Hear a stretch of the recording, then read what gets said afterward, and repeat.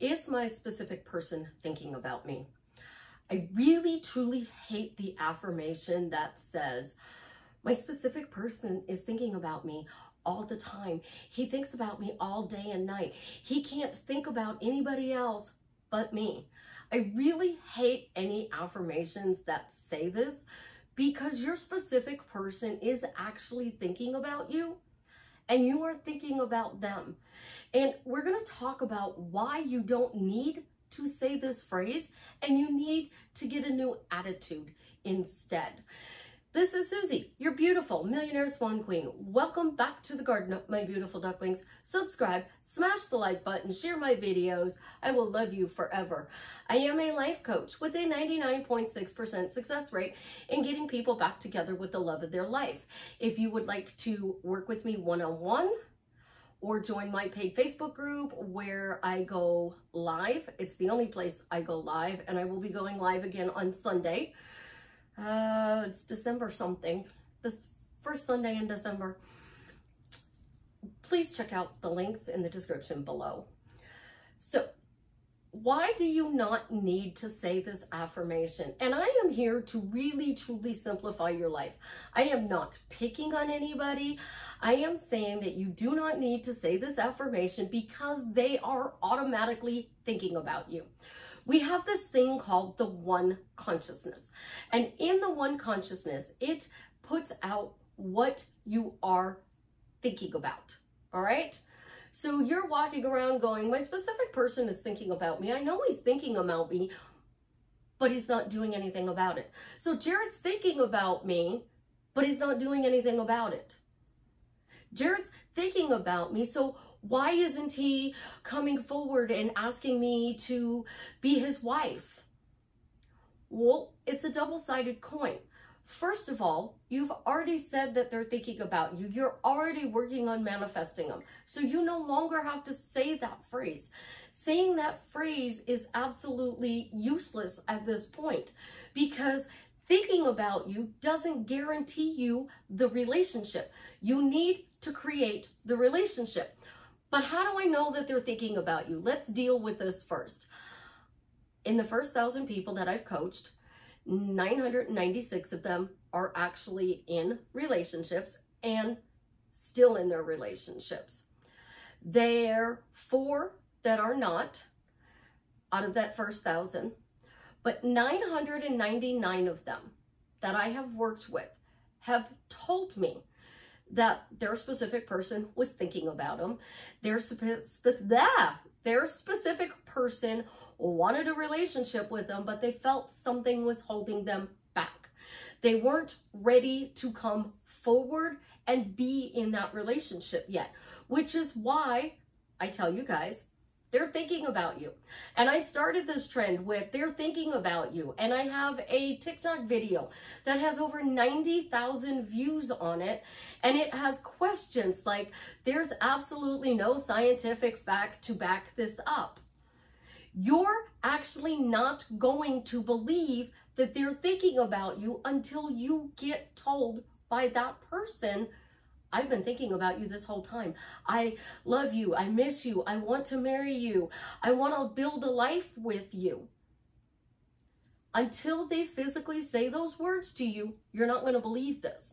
So you have to affirm for the relationship, because when I first started out in the twin flame community, I did psychic readings.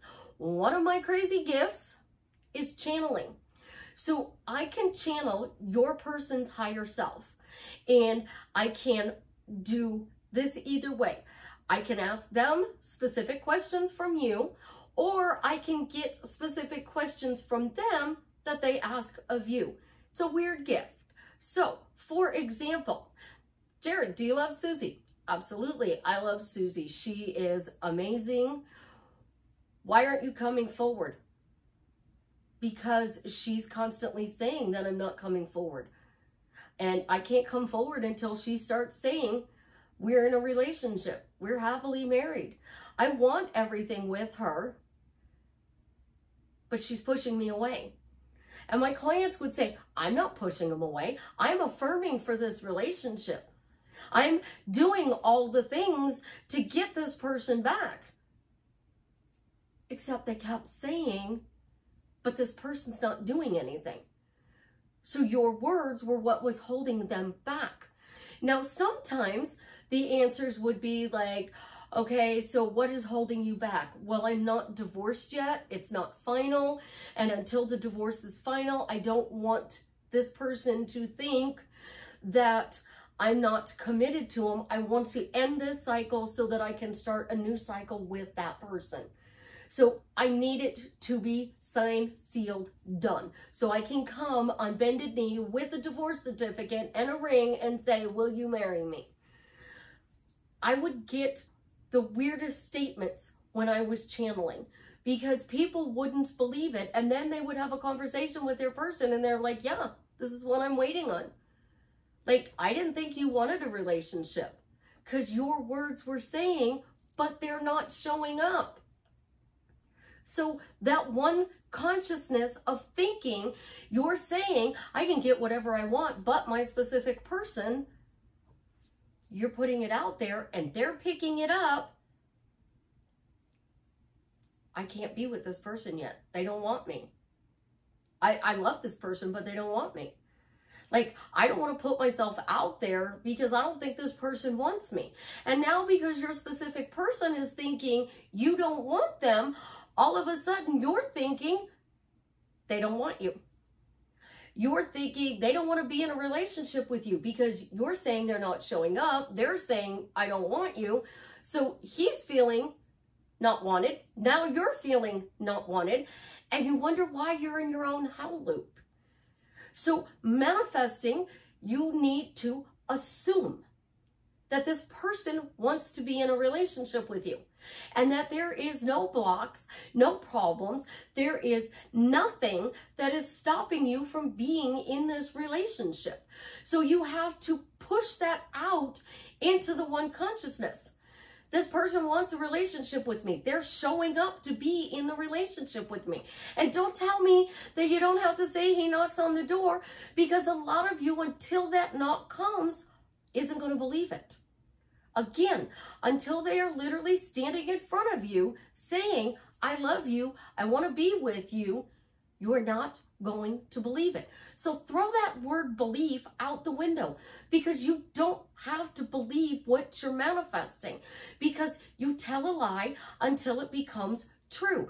And when it becomes true, you will believe it. Assume something means you assume something to be, you are saying that something is true. Believing is assuming something to be true. So you just have to persist and make this statement true. And people couldn't do that, so I started telling them, I'm helping you. So say, because Susie said so. I see you guys getting together. I see you being together once you get out of your own head. And it's not hard to get out of your own head, guys. Stop telling the story. You're only telling the story because you're saying it's hard to let go of the old story. It's hard. I have these doubts and it's so hard to let go of these doubts. Your focus is on the doubts. Your reticular activating system, the RAS, is what creates your reality. Not your subconscious, not your super subconscious. What you focus on grows. So when you keep telling the old story, they can't show up. And you know how hard it is to stop telling the old story? It's this hard. You just shut up and stop saying it. And if it pops up in your head, that's no longer serves you. Stage left, exit. Flush it down the toilet, throw it in the garbage. I'm done with that story. I'm going to stop talking about that story. I'm only going to talk about the good things that are being created in my reality. I have a friend, and everybody has problems in their world. And there is a thing that runs around that I have 99 problems. Well, I have 99 problems, and only one of them is mine. And that's getting my house clean. So I named what my only problem is, getting my house clean. And because I created a problem of getting my house clean, I'm in chaos. So in order to get my house clean, I have to be entitled. I have to be entitled to have my house clean. I have to be privileged. I have to be spoiled. I have to be blessed. It's not, the problem is my house is a mess. The solution is what you need to do. My house is always clean. I'm a neat freak. My house is always clean. Your house isn't just the physical place you live in. It is your mental place. And when you are talking about the fact that you can't have this person because they're with somebody else, you're focusing on a third party and they don't want you. So they're hearing, be with the third party because I don't want you. You're going to stop talking about the third party when they think that. Because I actually got told that by one person's higher self. They're always saying I'm with somebody else, so I might as well be with somebody else because they don't want me. If they wanted me, why would they say that I'm with somebody else? Your words really matter. And the attitude that you need is entitlement. And because you are entitled to this relationship, I am entitled to be in a relationship. This was given to me. This desire to be married to Jared was given to me from somewhere. I saw him and I went, holy crap, I'm going to marry that guy one day. I was given a desire. It's already done. We get in our own way because we talk about, well, what has to be different? They need to change. They got to be present. They got to show up. They got to do this.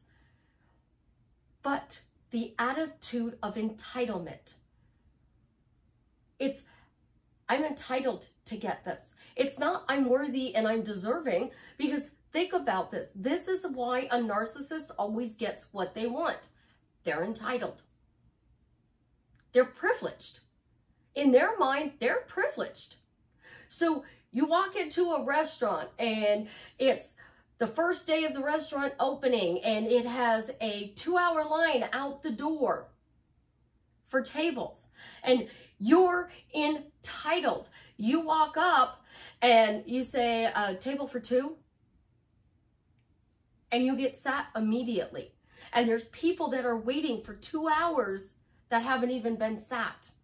That's entitled. That's privileged or spoiled, blessed, lucky, whatever words you want to use. So why am I spoiled? The simple phrase that I teach gives you that entitlement attitude. I always get what I want because I am entitled to it. Not that I deserve it, not that I'm worthy of it, because the narcissist doesn't care if they're worthy or deserving. But the things that I've learned being with the narcissist for 30 years, I'm teaching you guys how to do in a good way. And trust me, I know all of my teachings are used for bad. Every teaching can be used for bad. It can be used for revenge, for manipulation. I mean, the guy that I used to date for 6 years told me point blank, you're Cupid. But in reality, you teach people how to manipulate the universe to get what you want. I manipulate the universe to get what I want. So I'm entitled to get what I want, so I can manipulate the universe to get it. Because that's what we're doing. But you're saying they're with a third party, you're manipulating the universe to give them somebody else. So congratulations, you manifested them being with a third party. And I know that sounds horrible, but you keep talking about the third party. You keep talking about problems. You keep talking about they're not showing up. You keep talking about they're not present. Creation is done. The moment you said it, it's done. It's yours. How do you bring it in? With the attitude that you get it no matter what. No matter what, I get this. That's where these people go, I'm God, and they do what I say. It's because I am God. Isn't I created the entire universe? It is an attitude that I get whatever I want and people do whatever I want. And because they're actually saying it, I'm God. He does whatever I say. He's doing exactly what she says. And if he's going, I'm God, and she does whatever I say, she's going to do that. You are letting circumstances that don't have anything to do with you be 99 of your problems. When your one problem is you don't feel entitled to this relationship, or you think being entitled is narcissistic, or you think that saying that you are entitled to this relationship is pure manipulation. It is all of it and absolutely none of it, because that person is thinking about you. They want to be with you. And your words are bringing them in or chasing them away. So either way, you're manipulating the universe. So why not manipulate it to your advantage and say that I'm entitled to this relationship. I'm entitled to be rich. Oh my gosh, I had the thought of being a millionaire. Done. It's already done. I'm a millionaire. It's done. I'm a millionaire. It's done. I'm entitled to be a millionaire. Show me the money. I'm spoiled. I'm a millionaire. The universe is showing me the money. I'm blessed. I'm a millionaire. The universe is showing me the money. I'm lucky. I'm a millionaire and the universe is showing me the money. Simple phrases, guys. That's how narcissists get whatever they want. And we all know narcissists, and everybody has some narcissistic tendencies, because you can be Princess Diana and you are privileged, you are royal, the world is your oyster, and you're still nice. But when you go somewhere, you know as soon as you walk in the door, you're going to be sat. She knew as soon as she became Princess Di, her line waiting days was over. She was going to go to the front of the line and she was going to be able to sit down. Celebrities do it all the time. They walk into a restaurant and they get seated immediately because they are a celebrity. Well, I'm a celebrity. I always get seated.